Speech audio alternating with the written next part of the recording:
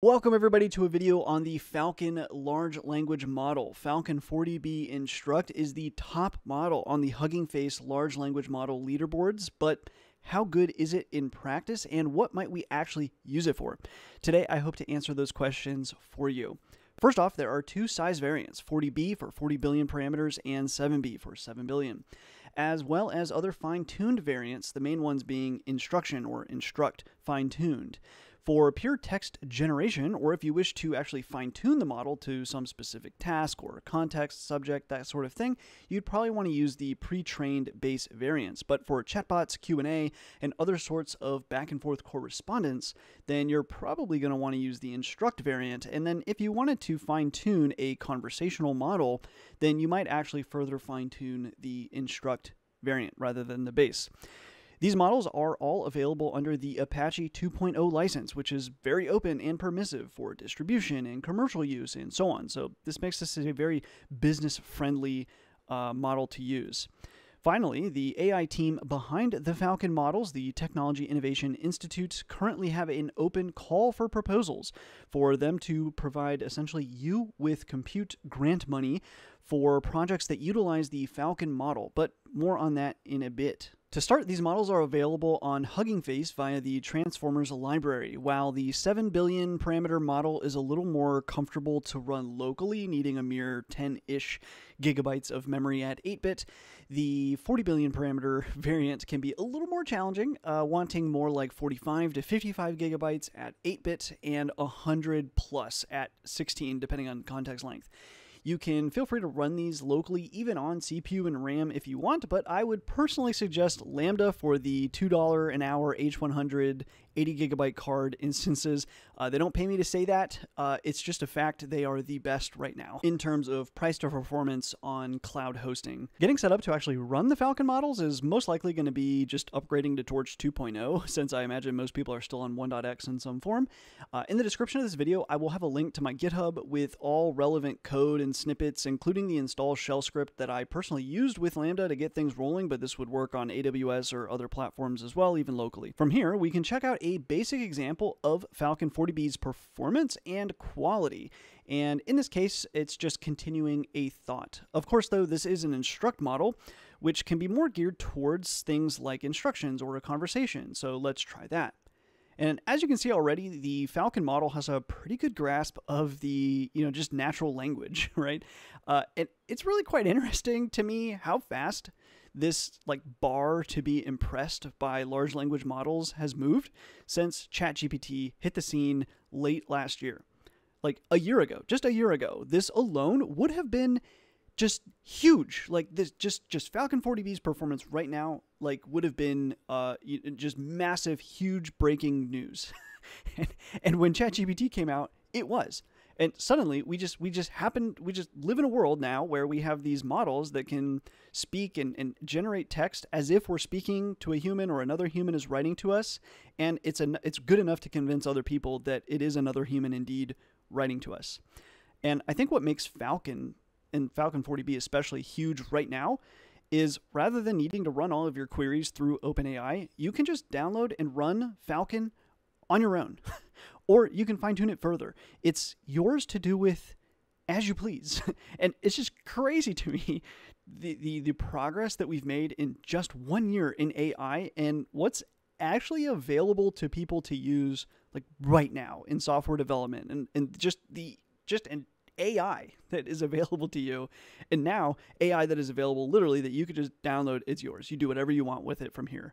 That's just insane. It's just insane. As you'll soon see in some of these examples, I actually think Falcon 40B is very comparable to ChatGPT's base model, the GPT 3.5. It's a little inferior to GPT-4, but we'll talk a little bit more about some reasons why I think that is, but also it's just a vastly smaller model than GPT-4.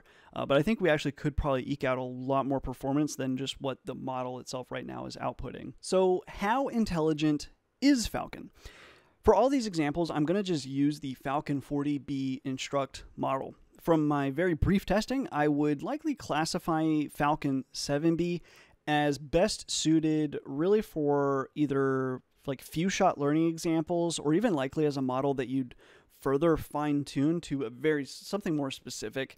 Whereas Falcon 40B, especially that instruct variant, is much more suitable for just general use and working right out of the box. To start, some fairly random general knowledge questions. Here I'm showing what the initial prompt input was and then the result. To the best of my knowledge, these are all accurate and good answers from Falcon 40B here. As you can see, I used a sort of format in my prompt to suggest a sort of conversation between a user and an assistant. These names do not need to be this way or the same, or even used at all. This model is extremely open and general purpose. You don't even need there to be like one-to-one, like user, then assistant, then user, then assistant. You can have something like user, assistant, assistant, assistant. Like, I'll show an example of that later too, but there's the possibilities here are very, very open. So here though, I do particularly like the question about practicing law without a law school degree in the United States, because most models get this wrong. And the question and answer itself can also speak towards potential moderation and after-the-fact sort of censorship or just a bias towards safe answers if there are concerns about models saying incorrect or unsafe things. In general, highly professional fields like law and medicine carry a lot of risk if people who are uneducated attempt to practice it. So a model is likely to be biased away from answering this question correctly, even though that is the truth, that you can practice law in certain states without a law degree, if attempts are made to encourage or bias that model towards safe answers. So, for example, ChatGPT with GPT 3.5 gets this wrong and says, no, you cannot practice law in any state without a law degree. GPT 4.0 does actually get this right, and I can't remember if it's always gotten this question right. I want to say, if memory serves me, it didn't used to get this question right. But anyway, here it does, but not without multiple warnings and what I would call CYAs. So it does seem that at the very least, the potential risks in answering this question were identified by GPT 4.0, and then it's very careful in its response to you.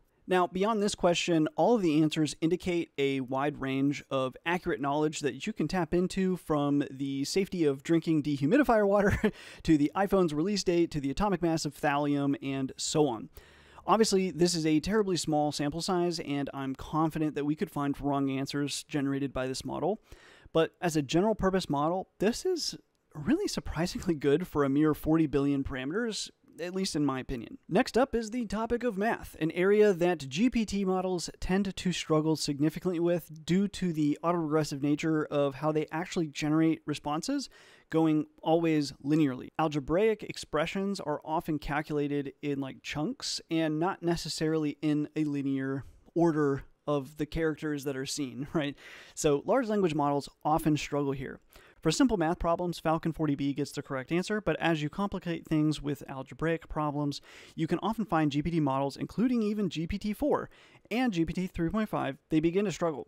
ChatGPT, especially for GPT-4, uses something in the background that will essentially convert your math prompts to show your work prompts. So where the machine was at least asked, I just want this answer, it is clearly detecting that it's a math problem and then being fed an additional, I think, prompt that is suggesting that, hey, please show your work.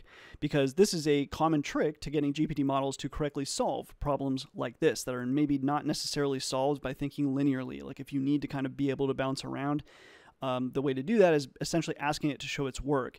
And the theory here is just the more tokens that you give the model to kind of like think through a problem, that's like token is like brain power or something, and then it also allows it to think non-linearly now.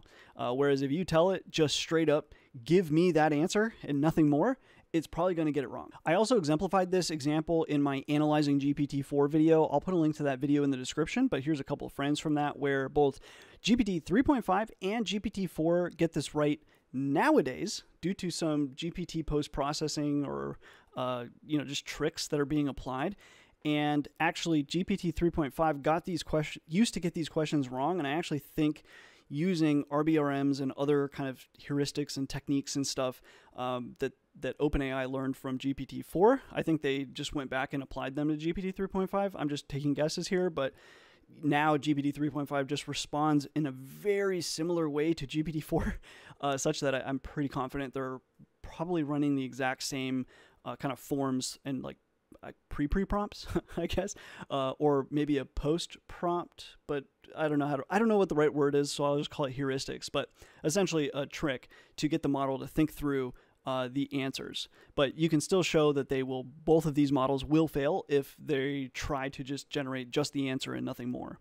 But coming back to Falcon, we can see that if we just ask Falcon without telling it to show its work, it does get the question wrong. But if we tell Falcon, hey, please show your work, then it shows its work and it actually gets the question correct. Another area that some GPT models are surprisingly impressive is this concept of theory of mind, essentially understanding underlying thoughts and especially like human emotions and behavior for situations and scenarios. So here's an example from the Sparks of AGI paper from Microsoft that I've run through Falcon 40B. Essentially, the white is the prompt and the green is the generated answers. I went one answer at a time, each time passing the entire history up to that point in that new question. So kind of think of this as a continued conversation between me and Falcon 40B, asking about this sort of conversation scenario. Falcon 40B here correctly identifies that Mark isn't necessarily unhappy with Judy's disciplining of Jack, but instead how she went about it, but also correctly identifies how Judy is perceiving things herself and feeling about Jack's sort of stepping in. And Falcon understands that they're both essentially talking past each other and even has suggestions about how they could improve this situation. These theory of mind examples just always impress me, as GPT models are strangely really good at this sort of thing, often performing much better than you might have predicted if you weren't aware that these models are just good at this stuff. So here's another example of theory of mind and an answer that I think is quite good. Again, there's nothing in this text that suggests what Luke's reasoning might be. This is purely an understanding of just like human sort of psychology and emotion to attempt to explain some incongruence between requests, statements, and behavior. So again, generally you would expect AI to think in this like deterministic way and not really take into account human emotion and like, odd behavior. Like it's really just emotion. Emotions are strange in humans. It's like, as opposed to like something like programming where everything is deterministic and it's logic, right? There's this whole other side to like humans that is sometimes very difficult to understand. Whereas the GPT models and Falcon 40B here in particular show a pretty good understanding of human emotion and behavior. Next, we have some programming examples, which is usually my personal interest and focus with GPT models. 5% of the training data for Falcon 40B was code specifically, but another 5% of training data comes from conversational sources like Reddit and Stack Overflow, where code is often discussed and shows up. And then there's the web crawl, which also is likely to contain a lot of code. So there's a good amount of code in here, but it's certainly not close to being the majority. The first programming example I'll show here is a regular expression question, and it's in the format of next line predictions in an attempt to simply continue the sequence, much like Copilot might do for you in VS Code. And if it's not clear, the yellow part here is the prompt and the cyan is the model's output. In this case, it gets the hint from my comment, again, much like I might do with Copilot, for example, and it proceeds to generate the regular expression, extract the prices from the text, and even print them out for me, completely in line with what you might expect the model to generate, and this is indeed what I would have wanted. Next, we might instead enjoy a more conversational approach to the same sorts of problems. So here we've got the same exact problem, just in a more Q&A format. In this format, you might prefer it purely because maybe you want an explanation, maybe from the model here, or maybe you just want it to feel more like a teacher than a code generator and give the more kind of friendly feeling to the user. It really just depends what your use case is. And here I'm just showing, and these are both from Falcon 40B Instruct, but I'm just kind of showing that, again, you can do this, you can do so many things here. It doesn't just have to be necessarily a back and forth. All right, so one more slightly more complicated programming example. One of my latest projects is called Term GPT, which is a project aimed at getting a GPT model to take some sort of general objective as a prompt and then output actual terminal commands that could be run, even including with like os.system, to actually achieve whatever that prompt was. So this includes things like, yes, writing code, but also executing commands, executing that code, installing packages, reading and writing files, and so on. I have a whole video covering this as well, so feel free to check that out if you're interested. I did it using GPT-4 up to this point, but I would very much like to use an open source model instead, and Falcon 40B is looking like it's very close. To achieve this with Falcon 40B, I first pass a pre-prompt with a one-shot example showing just what I would like the agent to respond with, sort of like essentially the same thing I did with the Term GPT video. But then, in this case, I don't actually have to have the user specify next, because it's not required of me to do like this back and forth. So in this case, I just have the user suggest an objective, and then Term GPT, or Falcon 40B in this case, just suggests command, command, command, command, command. So the pre-prompt shows an example of basically what I would like, and then the prompt, the actual user objective here, is in that yellow, and then cyan is what the model's output actually was. The idea here is that a user would input that yellow part, and they wouldn't even see or really they wouldn't know about the white part. It would just be kind of in the back end, essentially. I mean, they could know about it, but they're not going to mess with that part. It's just passed there to sort of guide the model to understand how to structure its response. And then later we can pull apart that response and quite literally execute those commands, just like I did in Term GPT. So as you can see, the output it's so close to what we would want. It really just makes this one small mistake of trying to create that home.html template file in the templates directory, which is correct. That is where we want it. We do want that file. We do need that file. That file is correct, but we never made that directory. So in the attempt to make this file inside of that directory, it's going to fail. If we did just do a make dir that directory, this would have worked. And I think this is an example of where GPT-4 is better than Falcon 40B. It just simply doesn't make small mistakes like this as often. It totally can, but just not nearly as often. And something as simple as this, GPT-4 does solve out of the box. But Falcon 40B, at least from my testing both here and just in general, I dare say Falcon 40B is actually better than GPT 3.5. I also suspect, with respect to Term GPT in general, I think with more time working on a pre-prompt, I could probably iron out these problems. And for example, GPT-4's behavior has actually already changed on me multiple times while I'm trying to develop Term GPT. Some of this is like after the fact post-processing and kind of like double checking the answer. And then some of that is also the actual underlying, let's say, call it foundational model, has also changed. Now, over time, that is going to keep happening, and you can specify an older model, but I want to say they are just supporting like the single previous model, and then after that, it's gone, and you can't get it again. So you spend all this time really like honing in and fine-tuning and getting things just the way that you want them to work, and then the model changes, or the model doesn't even change, but clearly something else has changed. They've changed some of that post-processing heuristic stuff, and it just isn't working the way that you want it anymore. And that's super frustrating. Whereas here with this model, you can just depend.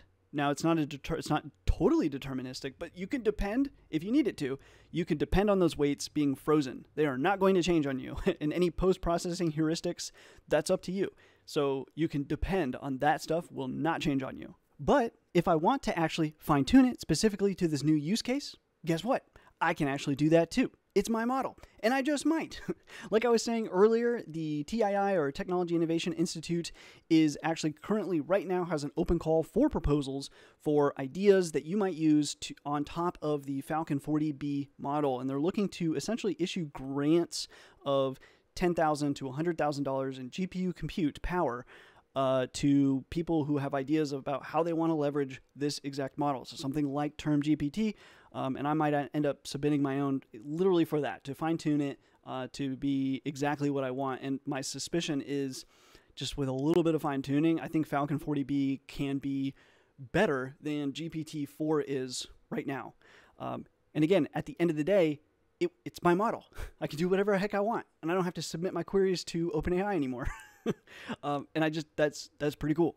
So with my very anecdotal experience so far, I am very cautious to say, but I do think it's actually true, that Falcon 40B seems to actually be better than GPT 3.5, the base ChatGPT model.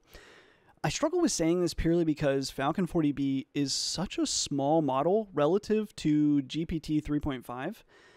If Falcon 40B was only available via like API or some web user interface, I simply would not believe that the outputs were from a 40 billion parameter model alone. I would just think something else was going on, like more heuristics on top and stuff like that, like GPT-4 does. But since we can actually download the weights ourselves, we can clearly see, no, this is just the raw model output, and it's already this good, which is very impressive. I very much look forward to the forthcoming paper on the Falcon models and training them and stuff. I'm super curious to see what techniques were used in the actual training and the data set. I'm also confident in saying the Falcon 40B model out of the box is just simply not as good as the current, GPT-4 via the API or the web user interface. But we also do know that GPT-4 isn't just a model like this. It's a model with a bunch of heuristics on top of it to make it quite powerful. And rumor has it that it's actually more like 220 billion parameter models, essentially in an ensemble or something like that. We know and have some ideas about some of those heuristics also used from like the RBRMs, for example, that were shared in the OpenAI paper on GPT-4. But not all, and everything is rumor. We really just don't know.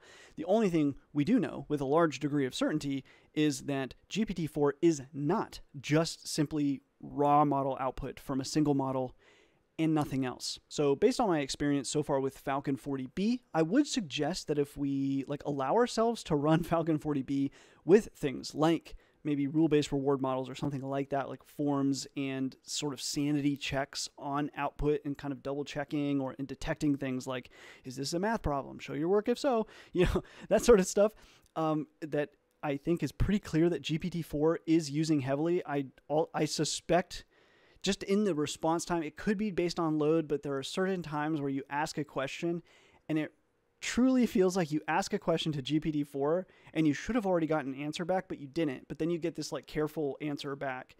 And my suspicion, again, I don't know this stuff, but it feels like you're asking a question to GPT-4. It probably generated an output, and then there's another model that sanity checks that output. And if there's something that it detects as possibly problematic, it sends it in a form with a bunch of questions, and the model literally answers those questions and maybe changes the response a little bit. So my best guess is the GPT-4 model sometimes gets queried multiple times from a single user query.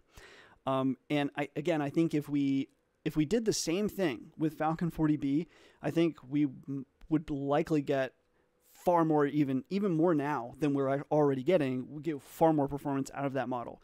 And it could be pretty comparable to GPT-4, which is insane to think about. But even if you couldn't, you can still fine-tune Falcon 40B, for example, to your own specific use case. And in that way, you are highly likely to wind up with a better model to do whatever it is you're trying to do than GPT-4 would be. And at the end of the day, it's yours. It's an open source model. It's yours. So check out the TII call for proposals if you have any big ideas that you'd like to try, and then also check out the Neural Networks from Scratch book at nnfs.io if you're interested in learning more about neural networks and how they work. Otherwise, I will see you all in the next video.